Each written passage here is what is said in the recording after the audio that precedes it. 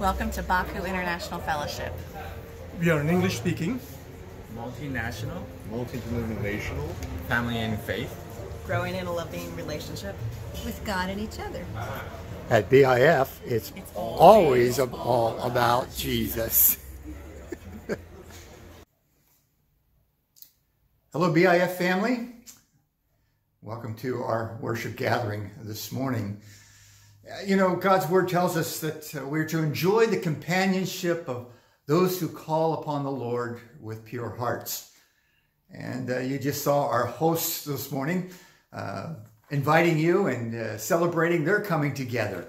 A few of our BIF friends were able to get together at a restaurant this week and celebrate the goodness of God together. And we really want that to happen for all of us. We are in the process of trying to put together home groups. And earlier this week, I sent out an email that I understand a lot of you did not receive. And we're going to keep repeating that email until everybody gets it. And you understand the process that we're going through to try to form home groups throughout Baku. Understand that a lot of your email servers will look at our email and discern that it's some kind of spam, and they put it in the spam folder. So if you could make sure that our email address, my email address, and the church's email address are in your acceptable email file so that they come into your inbox and don't get dumped into spam. Also, some of you are still not getting an email. This might have been forwarded to you. There'll be a link in some of your emails, and we may try to get it even on this video, of a place where you can go to sign up to make sure that you get those emails on a regular basis. We want to see us to come together, and we need some hosts. That's the step one of that process. And so if you're interested in hosting a home group in your place, your apartment, or your house on Sunday mornings, email me and I'll send you information about what is going to be needed and how we're going to go about that. But get in touch with us and we will begin that process. That's step one, is getting a list of hosts who are willing to gather people in their homes on Sunday mornings. This week has been difficult. It's hard. A lot of you know people who have been sent to the front lines of the conflict between Azerbaijan and Armenia. And just living in a country that is at war, it is a disturbance to our souls. And rather than become more agitated and more concerned, we need to turn to God. The process here is to cry out to God. And the psalmist does that. In Psalm 46, he says this, that God causes wars to end throughout the earth. He breaks the bow and snaps the spears. He burns the shields with fire. Friends, we have a God who nothing is out of his control. Everything is possible. As impossible as the conflict seems there, we love and we serve and we worship a God who is sovereign and who is powerful and can end this. So I invite you to just take a moment and join with me in praying for Azerbaijan, for this conflict, and for God to do what is impossible for man to do. It is possible for God. Let's pray. Father, we come to you out of a world that is once again at war.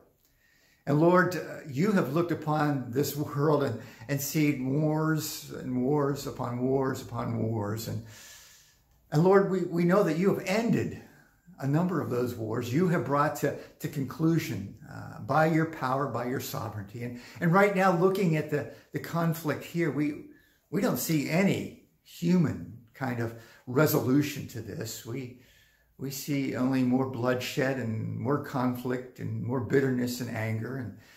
And Lord, we come to you because you tell us in your word that you are a God who ends wars. And we cry out to you to do the impossible, to do that which man cannot do. How often skeptics came to Jesus and said, this is impossible. And Jesus responded, with man it is impossible, but with God all things are possible. And so we cry out to you, God, out of a world of conflict, for you to bring your peace to this world. And we ask, God, that you would stop the bloodshed, that you would stop the fighting and the bitterness and the anger. Lord, do the miraculous in this conflict today. We ask, God, your protection upon people. We pray for citizens that are being involved in the crossfire of this, and ask, God, for your protection and your care for them. We pray for the wounded, that you will heal their wounds and restore them. And we pray, Lord, for the emotions of people that are being torn apart by all that is going on.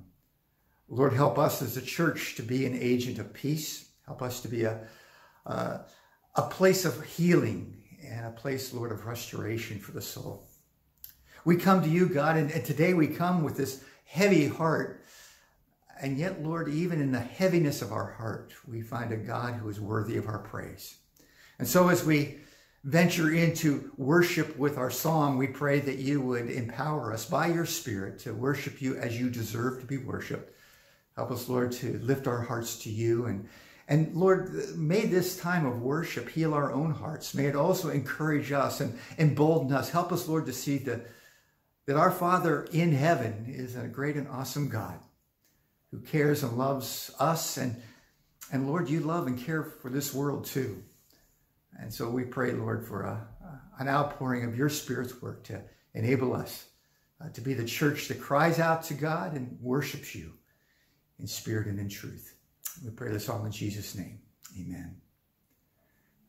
This morning we've gone back into the archives. We had a little bit of a problem getting our musical worship lined up this week, and so we've gone into the archives, and Ryan and Krista are going to lead us in worshiping the Lord in song this morning. May he bless you. May he encourage you. May the Lord give his blessing to your heart and your life as you lift him up and praise him today.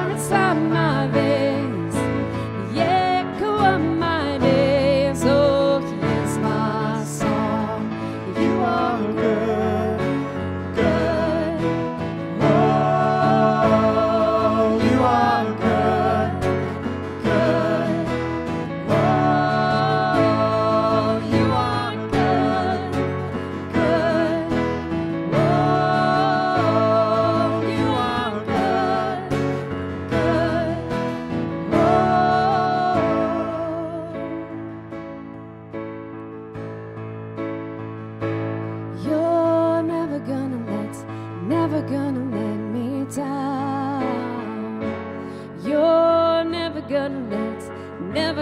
let me down. You're never gonna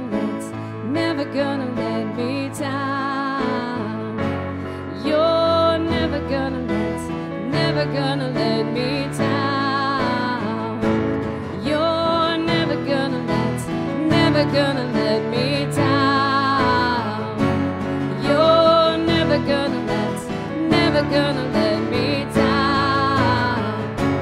You're never gonna let me down. You're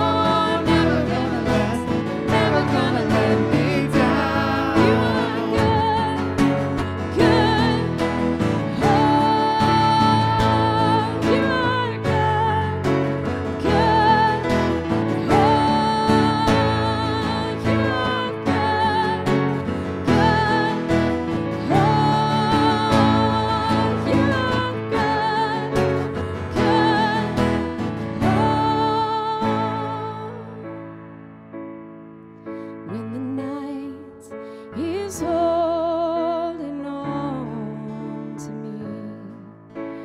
God is holding on.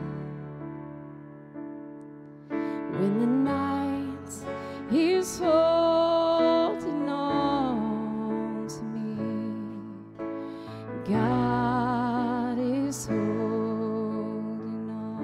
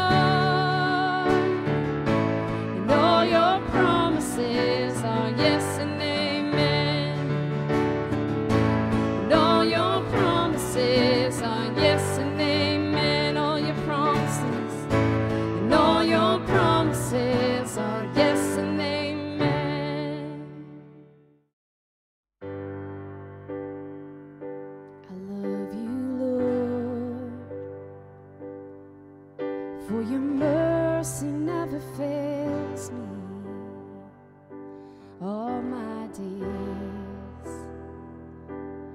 I've been held in your hands from the moment that I wake up till I lay my head. Oh, I will sing of the goodness of God. And all my life you have been faithful. And all my life you have been so, so good. With every breath that I am able, oh, I will sing of the goodness of God. I love your voice. You have led me through the fire in darkest nights. You are close like no other. I've known you as a father. I've known you as a friend, and I have lived in the goodness of God. And all my life you have been faithful. And all my life you have been so, so good. With every breath that I am able, and I will sing of the goodness of God. Goodness is running after, it's running after me. Your goodness is running after, it's running after me. With my life laid down, I'm surrendered now. I give you everything. Your goodness is running after, it's running after me. Your goodness is running after, it's running after me. Your goodness is running after, it's running after me. With my life laid down, I surrender now. I give you everything. Your goodness is running after, it's running after me. And all my life you have been faithful. And all my life you have been so, so good. With every breath that I am able, oh, I will sing of the goodness of God. Your goodness is running after, it's running after me. Your goodness is running after, it's running after me. With my life laid down, I'm surrendered now. I give you everything. Your goodness is running after, it's running after me. All my life, and all my life you have been faithful. And all my life you have been so, so good. With every breath that I am able, oh, I will sing of the goodness of God. Oh, I will sing of the goodness of God.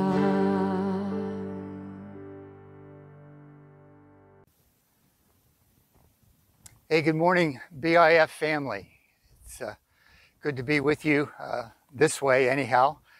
We have lived through what I would consider to be a pretty surreal week this past week, and we've been praying for you and trusting God to carry us through this rather strange time that we're living in. I want to go back to talking about prayer again, because it is one of the most fundamental, most important parts of our Christian walk, our life with God. I've asked a couple of questions along the way. When's the last time you really experienced the power of prayer in your life? I've asked the question, why do you pray? I'd like to ask this question of you today. How close does God feel to you today? There's been surveys taken of that kind of question. And I'm sure that there's some of you out there who would say, oh, I've needed God's closeness, and I've just longed for God's closeness during this past week especially, and He's never felt closer. Great. I imagine that there's another group of people that are thinking through that question and saying, I haven't felt the closeness of God for a long while. My prayers go up to heaven and they just kind of bounce off the ceiling and come back. But in every survey that's ever taken, the largest number of people, believers in Jesus Christ, who would answer that question, how close to God do you feel? They would answer, not close enough. I wonder about you today. The disciples saw something in Jesus that indicated that there was a much closer relationship to God than they were experiencing. And they wanted to know how to pray. They wanted to know how to have that kind of experience.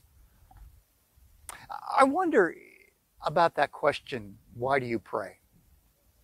How have you answered that? I hope that question is kind of rattled around in your mind for a while this week and over the past several weeks. More than that, why does God want you to pray? I think that the main reason why God put into our spirits, our soul, this desire to talk with Him, to commune with Him, is that we would have a personal intimacy with God. Intimacy. It's a word that carries a lot of different feelings and thoughts for a lot of people. But if you look it up in a thesaurus, try to find words that are related to intimacy, you'll find the word closeness, you'll find the word caring, you'll find things like familiarity. I want you to think about what it would mean to be intimately, personally close to God. There is a closeness. I think probably the best synonym for intimacy would be closeness. To be close to someone. You know, when Danita was back in the United States for 10 weeks this past summer, I think there were only 5 days that we weren't able to FaceTime or do some kind of call with a video call of some sort. And oh, how we thank the Lord for that kind of technology, to be able to have at least that kind of connection with one another through that time of separation.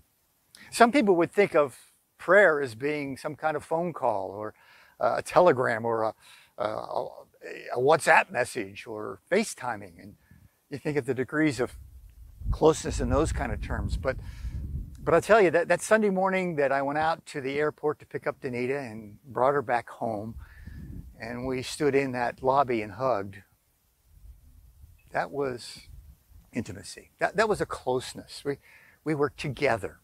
And I think that's the idea that God has. He doesn't want us just to be communicating. He wants us to be together. Prayer is a place to meet with God. Moses met with God in that tent of meeting, and God even described it as sometime that they met face to face.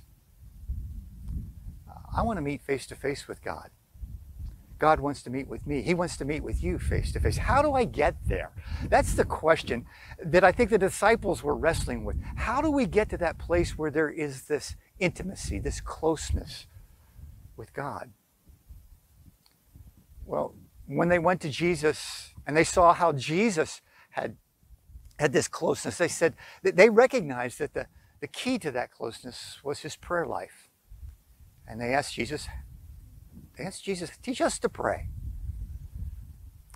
We've been looking at a couple of different gospel accounts of what the disciples may have observed in Jesus that gave them an indicator that, hey, this is the path to that kind of intimacy, closeness with God. And so we have two stories. They're actually back to back in the Gospel of Luke, the end of chapter 4 and the beginning of chapter 5. And we've asked the BIF drama team to once again show us and help us to live in the sandals of those first century believers and see Jesus in prayer.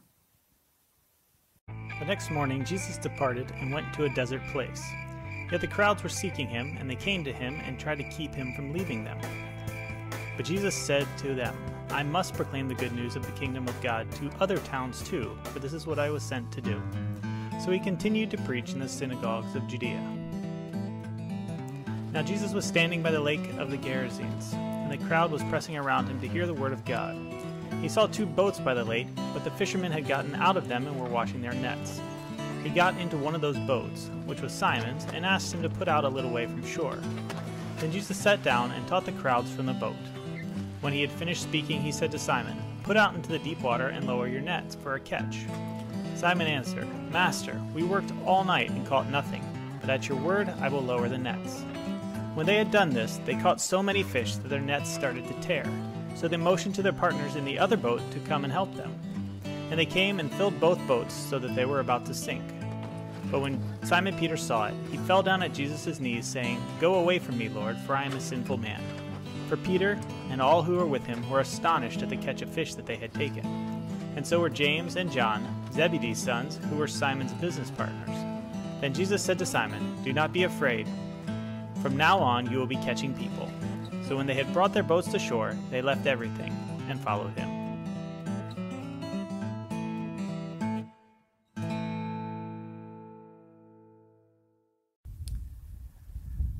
Well, once again, we thank our BIF drama group for helping us live in the context of the scriptures. We saw two different stories. One was where Jesus was literally praying. They saw the effect of it. The other one isn't so much about prayer, but it is about yielding to God. See, first of all, prayer is a place to align our priorities with God. That's what they saw in Jesus' prayer. They were in Capernaum, and Capernaum was a great city to spread the word. The soldiers all came there. It was a commerce center. The word about Jesus would have spread all over the then known world through that little town called Capernaum.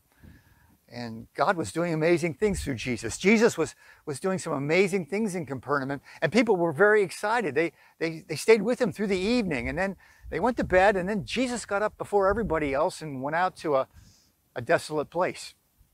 And he prayed. He wanted to get the Father's priorities for him that day. And evidently the Father told him, the priority today is not Capernaum, it's other towns. And while it would have been easy for him to stay there in Capernaum and just kind of hang out and watch the ministry grow, he was about to do the Father's will. How often are we more influenced by our successes than by the words of the Lord?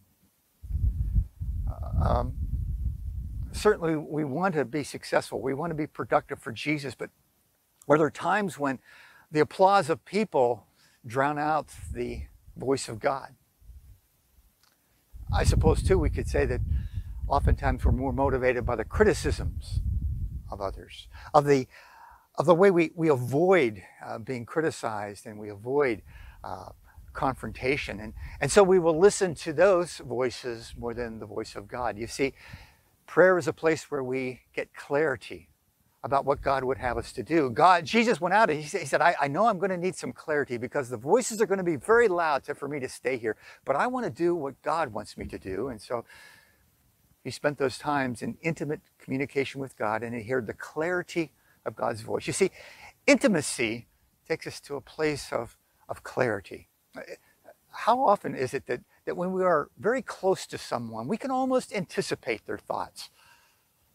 Well, prayer is the gateway for that in our lives, so that there are times we can anticipate what God is going to say to us. And I wonder if Jesus, through that intimate connection he had with God, knew that that God had other arrangements for that day. And so he went to other towns as well. The other story is about Peter. And again, the story happens in Capernaum because that was Peter's hometown. Jesus comes along and he teaches this large group of people. And then he tells Peter, let's go out and go fishing. And Peter knows better. Peter is an experienced fisherman, and he knows that you don't go fishing in the middle of the afternoon. The water is too hot. The fish are too low. They won't catch anything. And what's even worse about it is they had not caught anything all night. And Jesus says, listen, let's go out. Go out there and cast your net and watch what I can do. Peter has watched as Jesus has gained all this popularity. And people are just like, this guy's a miracle worker.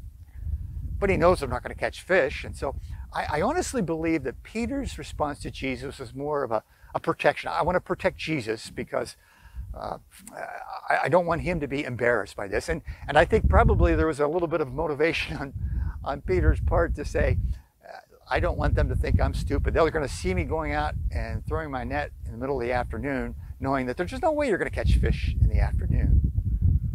How often we're more embarrassed about Jesus than we should be.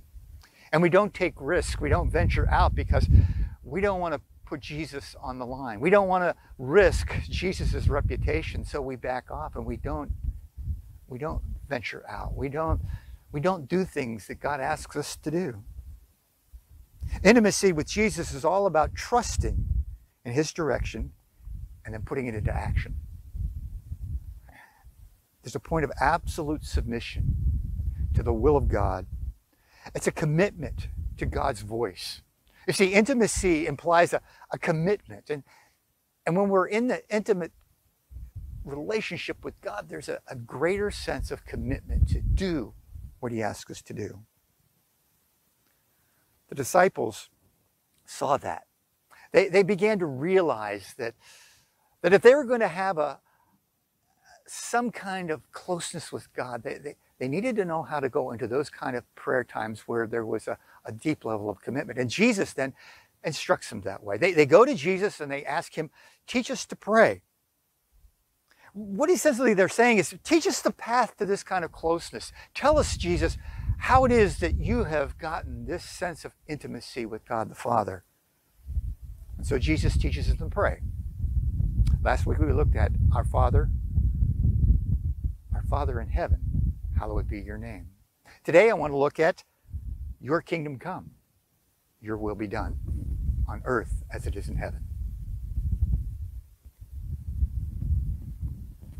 I think the thing that we need to do to be able to understand this phrase from the Lord's Prayer or the disciples' prayer is to personalize it. We need to personalize, may your kingdom come. Rather than think about geopolitical kingdoms, which the people around Jesus in his day, they got that all wrong. And I think today still we think in terms of nations and territories more than we think of the spiritual nature of God's kingdom. Jesus himself said, my kingdom is not of this world. When Pilate asked him, are you a king? Yeah, I'm a king, but you don't get it. There's a deeper reality about the kingdom of God. You see, God's kingdom at this moment is personal and it's spiritual. It's a rule of God that goes deeper than the political spectrum that we see here today. God's kingdom is all about God's justice. It's all about his love. It's all about his righteous reign in the hearts and the lives of believers, of followers of Jesus Christ. The kingdom of God is, at this time, it's confined to the community of faith. Some would call it the church. But it's the place where God reigns and rules. And to have that intimacy with him, he needs to rule in your heart and your life. The kingdom of God is about God ruling and reigning in your heart and my heart and the hearts of all followers of Jesus Christ. It's all about God's change in our lives. See, first he changes us and then he changes the world. There are three tenses of this kingdom that we need to get squared away in our hearts and our minds. The first is a futuristic tense. The second is a present, more personal tense. And then the third area is an outworking of the personal present moment to our actions, our being light and help and hope and justice and love in this world, to spread his kingdom, to make his rule here on earth. So the first aspect of futuristic is that there is a future kingdom that will come, an ultimate consummation of the kingdom. And so when we pray, may your kingdom come, there's this prayer, Lord, I want to live every moment of my life in anticipation of your return. Every moment of every day, I want to expect that you will come back in the next moment. I'm looking forward to the day when you do rule this earth. And I want to live in the present with the awareness that Christ will return and he will set things right. 1 Peter chapter 1, verse 13 says it this way, therefore prepare your minds for action. Be self-controlled. Set your hope fully on the grace to be given to you when Jesus Christ is revealed. And throughout the scriptures, we're given prophecy about the end times, not so that we can predict the future, but so that we can be ready. Are you ready? Are you focused? When you pray, may your kingdom come, are you longing for the return of Jesus Christ? Priority number one is this. I want to live every moment as if in the next moment Jesus would return. The second part, or the second tense of that, may your kingdom come, is found in the reality where we're praying, Lord, may your kingdom priorities be established in every aspect of my life. This is a very personal application of God's kingdom. It's a request for God's kingdom to come in me, to be revealed in my life. I want your kingdom priorities to change me. When you pray this prayer, it's a very dangerous prayer. It's a prayer of change. May your kingdom come says, God, I want your kingdom in my heart and my life. I want you to rule every aspect of who I am, my character, my behavior, my conduct, my attitudes. Lord, I want you to truly be king in my life. Let's face it, we all have areas of our lives that are not part of the kingdom of God. Areas of our lives that we kind of hold back. We say, we'll let you take charge of these areas, but well, here's where the line is. But every time I recite this prayer, may your kingdom come, I am to be saying to God, God, come and rule me. Come and reign in my life. Priority number two here then is that the God is the Lord of everything in my life. I make that a priority to keep looking and keep searching for any area that is outside his reign and rule. Any place that I have said, God, that's off limits.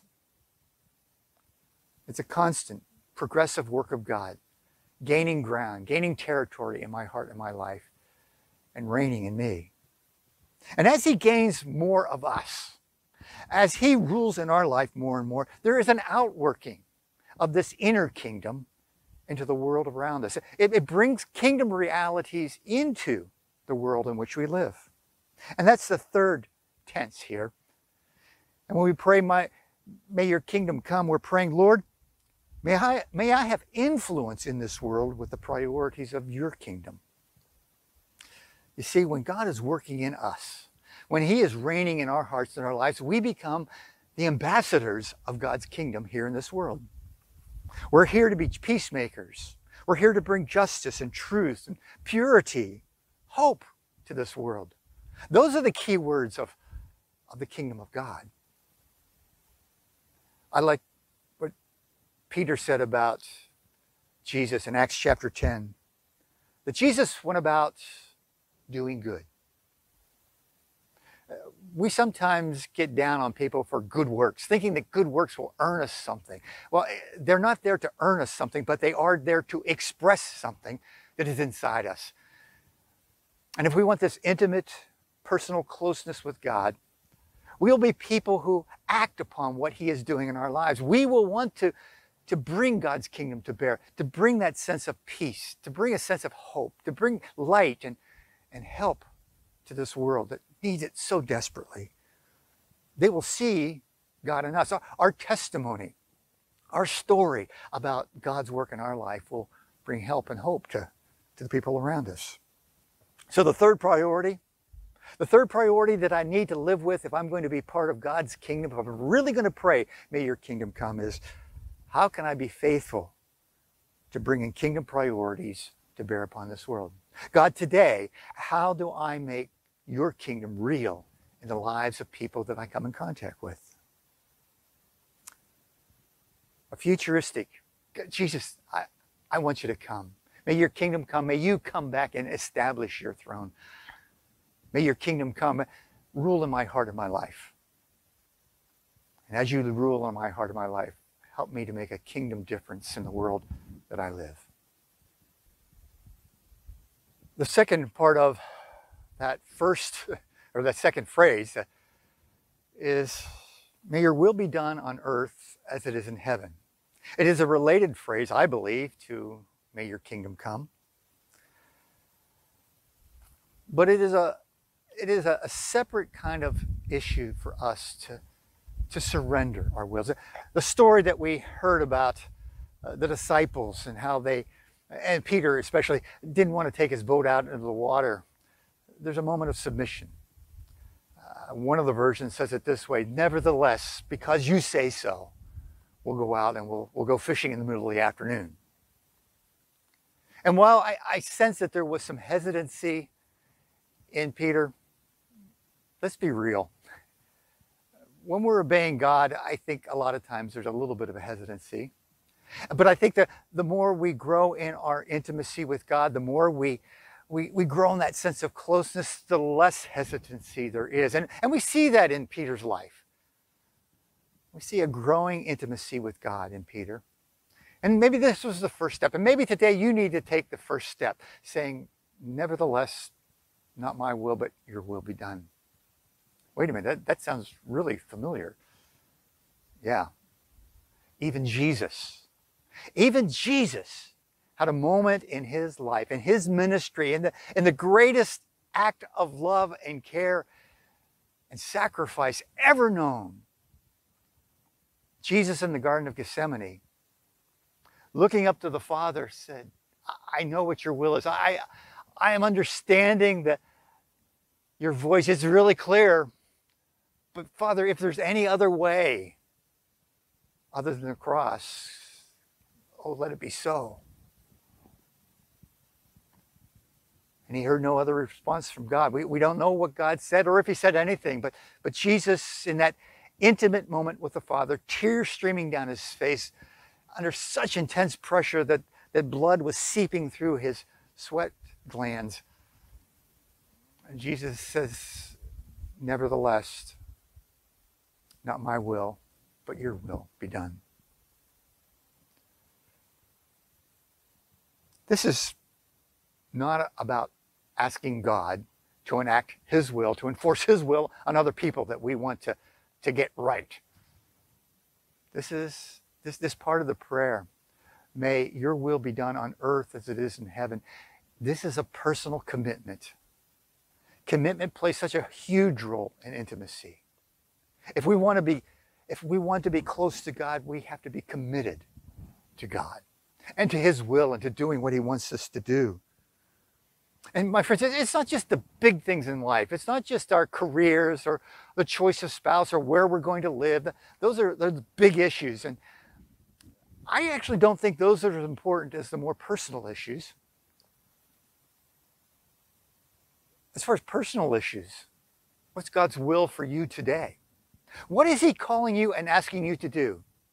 Not asking you to change jobs or move to Saudi Arabia. I'm not talking about any of those kind of big decisions. I'm talking about what is he asking you to do personally today?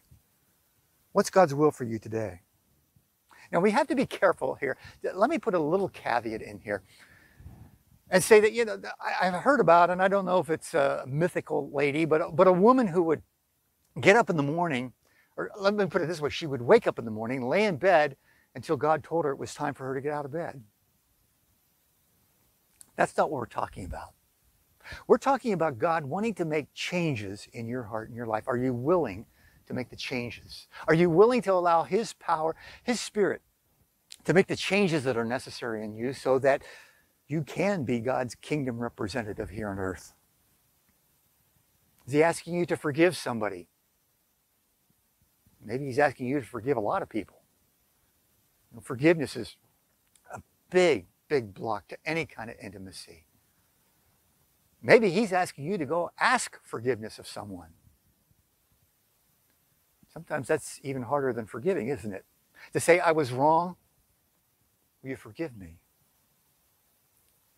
Maybe it's you need to be truthful, honesty, transparency. You see, transparency, authenticity is another great synonym for intimacy. We meet with others face to face. And if we're going to meet face to face with God, if we're going to have intimacy with Him, we need to work on the closeness, the honesty that we have with one another. Maybe I need to confront sin, and or maybe I need to talk to somebody else about their sin. God's asking me to take a stand. That's hard. It's difficult. Maybe it's just to talk to someone about Christ and my relationship to Him. What's God's will for you today? Is doing God's will the greatest priority in your life?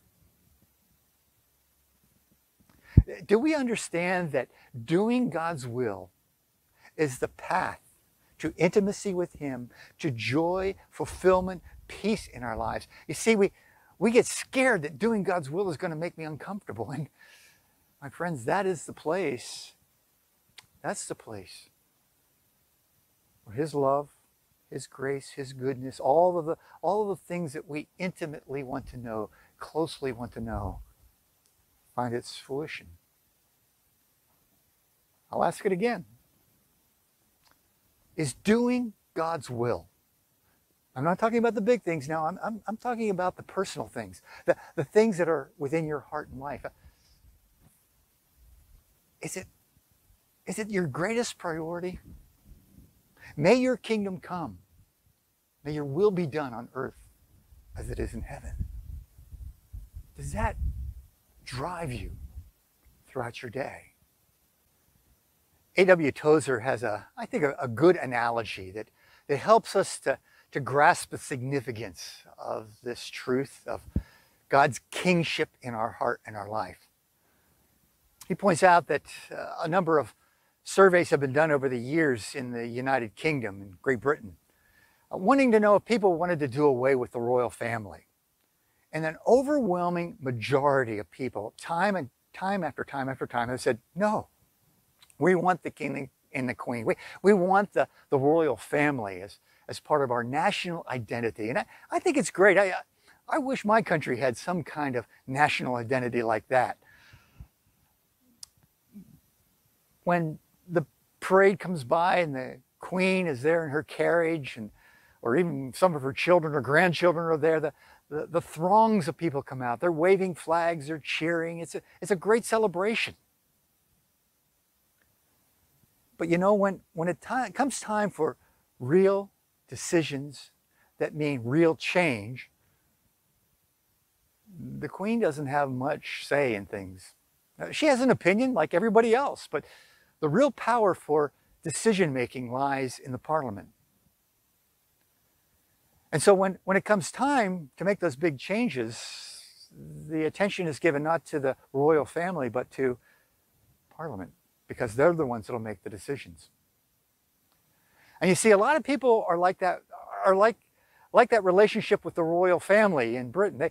They like Jesus, they go to church, they sing, they hoop and holler and clap, and they love to sing those great songs that praise to Jesus. But when it comes time for the real decisions in their lives that will make real changes in their lives, that will impact this world for the kingdom of God, well, then they make the call. They make the decision. The power lies in their will not in the will of the Father. And you see, to have that intimacy with God, to have that closeness with God, we need to make that change. We need to make the change from just the national identity or the kind of sense of, oh, this is wonderful, to, yeah, I'm going to make the hard decisions and follow Jesus. I'm going to make him king and ruler of my life. May your kingdom come.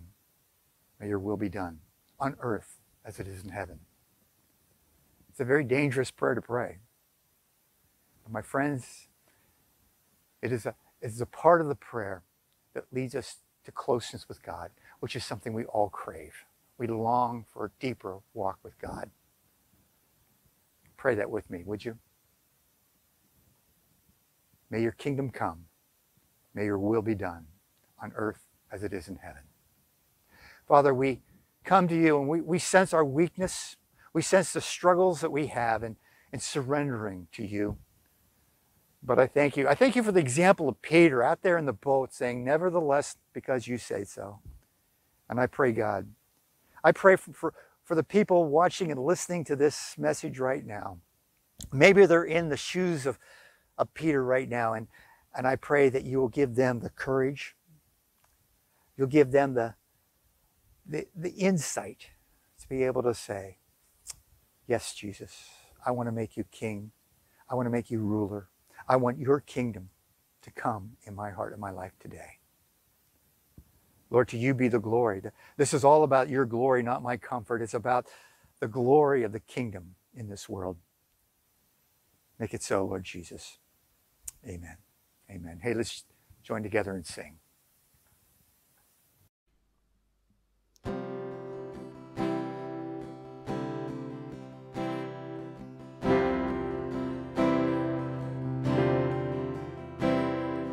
Found in your hands fullness of joy, every fear suddenly wiped away.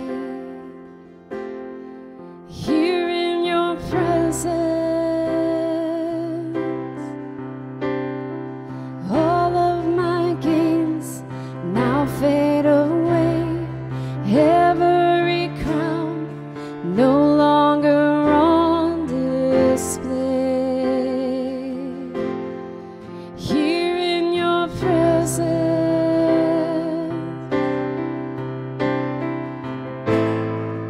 heaven is trembling in all of your wonders.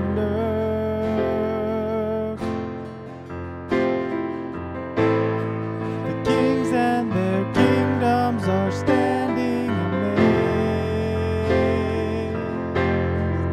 Here in your presence, we are undone. Here in your presence, heaven and earth become one. Here in your presence, all things are new.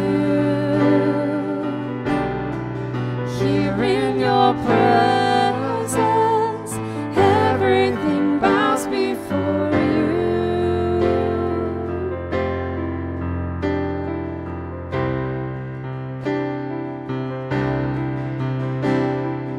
Found in your hands fullness of joy, every fear suddenly wiped away.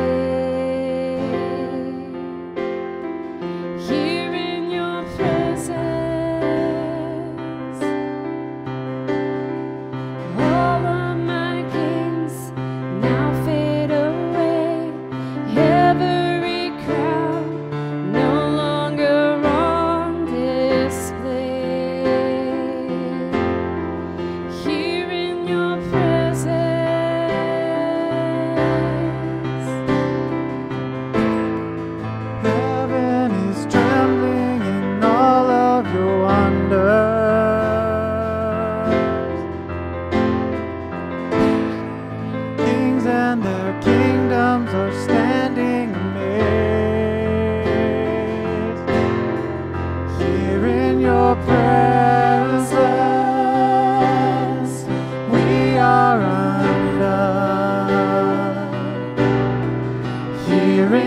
your presence, heaven and earth become one. Here in your presence, all things are new. Here in your presence, everything bows before you.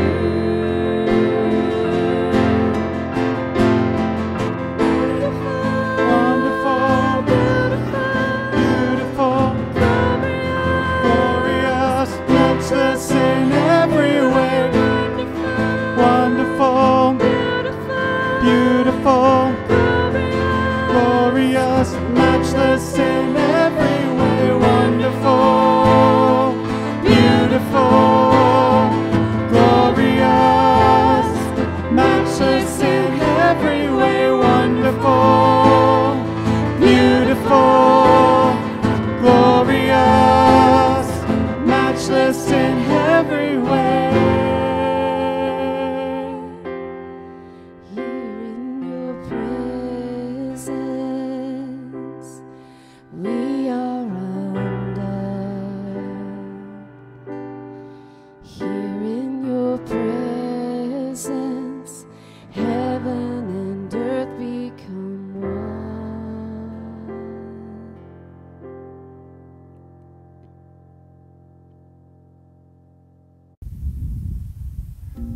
I want to end today's service reading a psalm again and allowing you to meditate and take that psalm into your heart and your life. It's a psalm about the kingdom of God. Psalm 145 reads like this: I will exalt you, my God, the King. I will praise your name forever and ever. Every day I will praise you and extol your name forever and ever. Great is the Lord and most worthy of praise. His greatness no one can fathom. One generation will commend your works to another, and they will tell of your mighty acts. They will speak of the glorious splendor of your majesty, and I will meditate on your wonderful works. They will tell of your power, of your awesome works, and I will proclaim your great deeds. They will celebrate your abundant goodness and joyfully sing of your righteousness.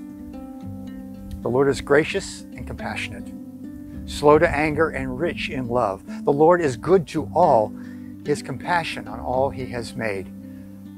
All you have made will praise you, O Lord. Your saints will extol you. They will tell of the glory of your kingdom and speak of your might, so that men may know of your mighty acts and the glorious splendor of your kingdom. Your kingdom is an everlasting kingdom, and your dominion endures through all generations.